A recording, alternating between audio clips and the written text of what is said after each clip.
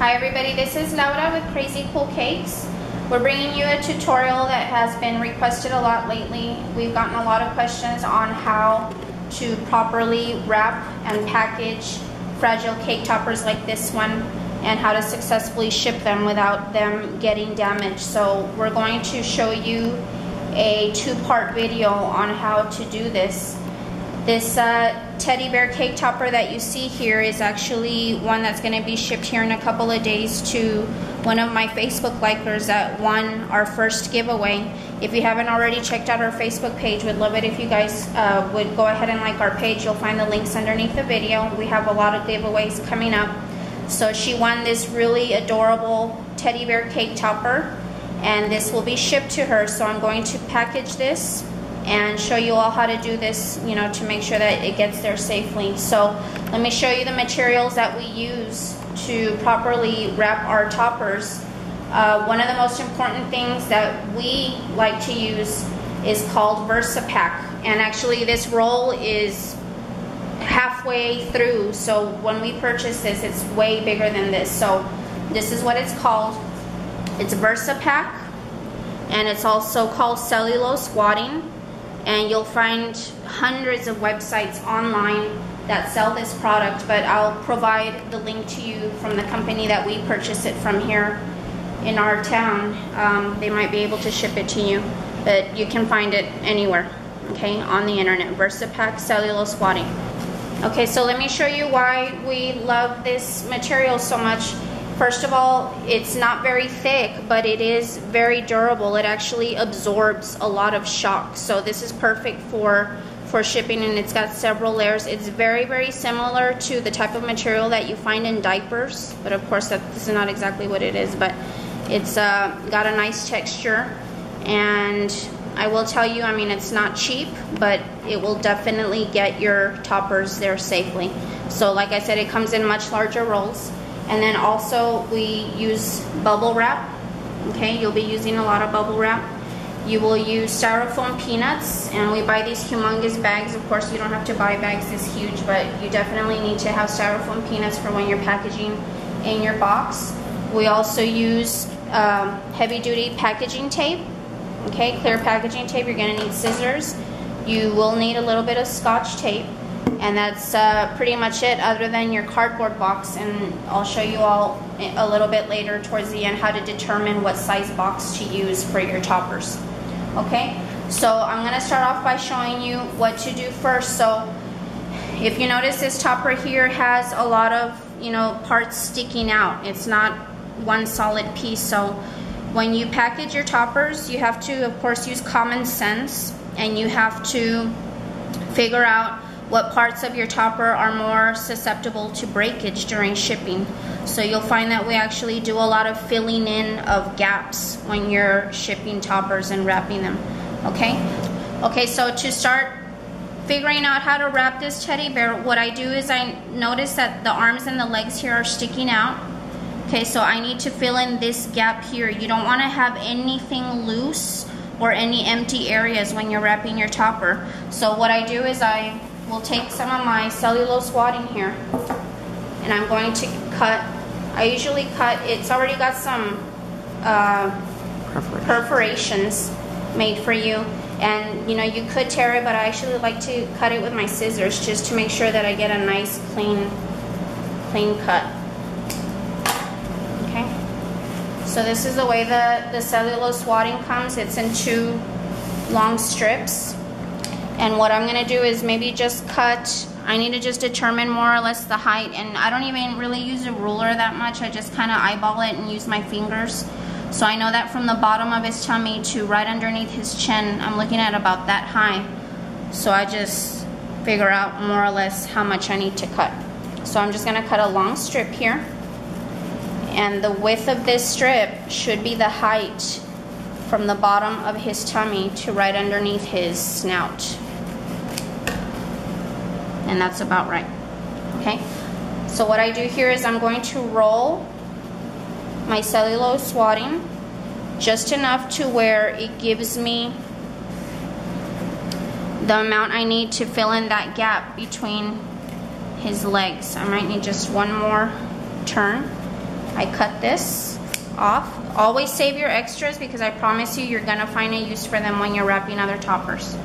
Okay, then to make sure it's not gonna come loose during shipping, I just take a little bit of tape and I tape it together, and that fits nice and snug in there. Okay, then that way I know that this gap is filled between his legs, and when I start wrapping the cellulose wadding around my topper here, I'm not worried about it being too tight on his little legs, so it's not gonna break anything. Okay, I hope that makes sense. So now what I start doing is I'm going to cut a strip of cellulose wadding that again is the height from the bottom of the body of the bear to about right where his head starts. So I always wrap the torso first and then I leave the head to the end. Okay, so this again, just eyeballing it, measuring with my fingers. Okay, so I know I need about that much. So I'm gonna cut one strip that height. So you can do this for any size topper, and what I love about this material is that you can cut it yourself to the size that you need. Okay, I cut my tape just with my teeth. You know, some of you might want to use scissors, but I find it's a lot faster for me to just do it with my teeth. Okay, so you want to hold this little pillow that you made here in place. Okay, and then what I do is I start just by pressing it inward, and I'm holding it, making sure that that pillow that I put in there is not moving. And this VersaPack is very versatile because it actually stretches. So you want to basically wrap him nice and snug.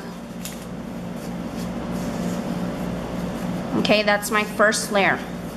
And then I tape it in place so it doesn't move. Okay, so if you look at the topper from the top, there's that piece of cellulose wadding that is between his legs underneath his snout, and it's not moving anywhere. It's not going to go anywhere.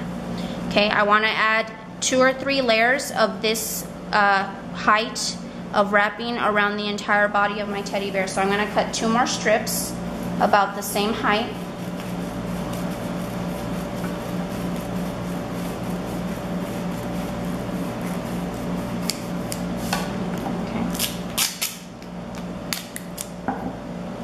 Now you'll notice that my teddy bear isn't moving from the little foam core board that I'm using, and this is what I actually ship all of my toppers in. Many of you have already seen my tutorial on how to make a baby elephant and my Elmo tutorial. If you haven't, please check it out, and you'll see the importance of actually building your toppers on top of a foam core stand. This teddy bear has an entire lolly stick going through its entire body, and it's actually going into the foam core, which is what's keeping it anchored to the foam core board. And I ship all of my toppers like this. You need to have some sort of a base that it's anchored to make sure that it doesn't, you know, flop all over the place during shipping. Okay, I have one more strip that I want to add.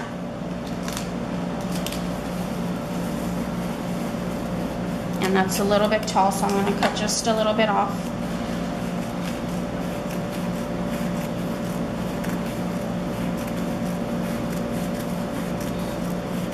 And again, save your little strips because you are going to find a use for them.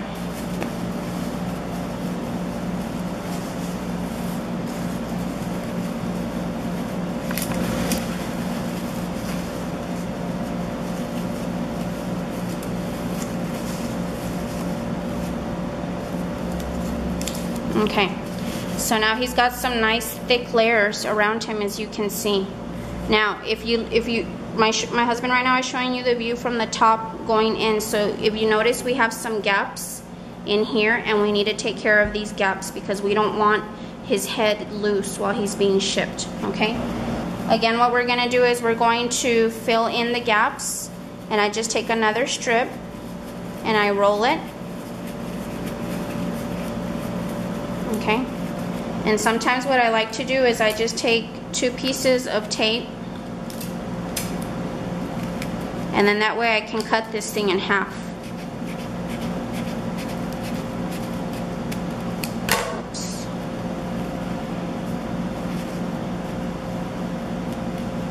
fill that gap in there. Okay, and then we fill in the gap for the other one. So now if you get a good view from the top, we've got 3 pillows. That's what I call them, 3 little pillows inside.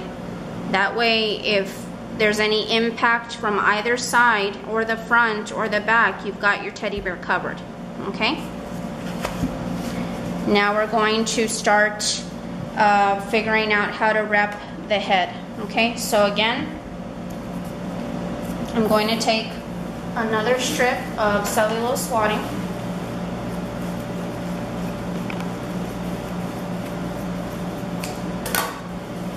So of course, this is not how you're going to wrap every single topper you ever make. This is just to show you, how a lot of thought has to go into wrapping your toppers, filling in all the gaps, making sure that your toppers are nice and protected from every angle, okay, from every direction.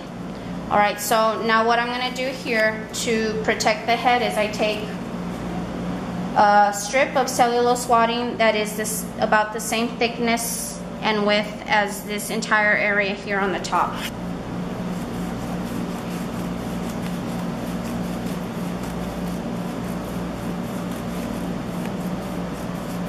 Okay. And what I'm going to do is I fold it in half, and then I fold it in half again. Okay. Now my ears here are nice and anchored to the teddy head, so I'm not really even worried about those coming loose. If you have something that has small parts sticking up, like a rabbit, for example, that would have ears sticking up, at the end of this video, I'm going to have a little slideshow of how I took care of that, okay? But for something like this that doesn't have huge parts sticking out, and they're nice and solid, and you really don't have to worry about them, then you can go ahead and do what I'm about to do. So I have this piece of VersaPack that was a long strip, folded in half, and I fold it in half again, so you can see how thick that is, okay? And basically, you want it to be enough to cover the top this way or this way. So when I'm wrapping my toppers, I form lids, as I like to call them, okay? So all I do is take a large piece of tape, okay, longer than the length of the VersaPack on the top, and I just tape it in place.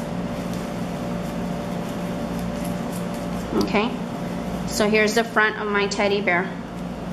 And then I'm going to do the same thing again, take another strip of VersaPack, the same length and the same width as that one that I just put on top, fold it in half, fold it in half again, and basically I'm gonna do the same thing, but this time it's gonna be perpendicular to what I did before.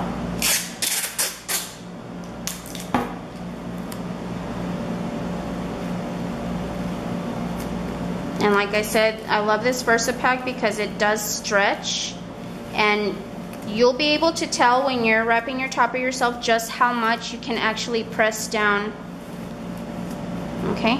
Alright, so if you get a view from far away from this topper, you'll notice that these pieces here are sticking out a little bit more than the VersaPack that's around the teddy bear. So when I like to wrap my toppers, I don't like anything sticking out. I like everything to be nice and even. So what I'm gonna do is I'm gonna add one more layer of VersaPack around here to give it a little bit of a square shape or a box shape, okay?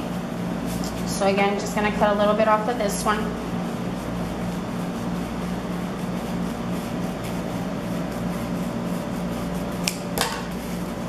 That should be about right. Take a little bit of tape. Always remember where the front is, okay? It's very important to mark the tops and the front for your clients. So hold that in place. And I'm going to wrap this all around.